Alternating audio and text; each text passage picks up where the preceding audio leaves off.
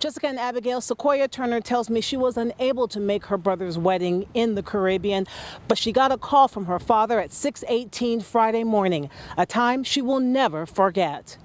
Ruben was killed in a car accident, and I just got off the phone with him because my mind wouldn't even go there.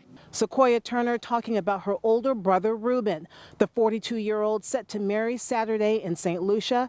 Ruben killed the day before when the vehicle he was in with 3 other passengers plunged over a cliff. News outlet St. Lucia Online says Turner died at the hospital. His passengers survived the crash. His sister says Ruben was funny and always helping others. So good. He was probably the best one of us. He was so funny. Oh my God. He could make me laugh like no one else.